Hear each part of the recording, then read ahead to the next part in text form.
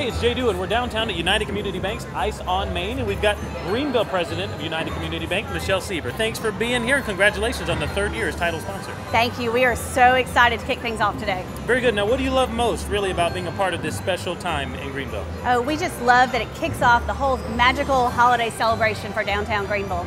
And to see all the children and the families out, I mean, it's just a magical time. Great. Now, I hear you are also sponsoring, and there's great charitable opportunities with what's going on this year. Tell us about those. Yes, so we are selling gloves and socks, and the proceeds from those sales go to Camp Courage.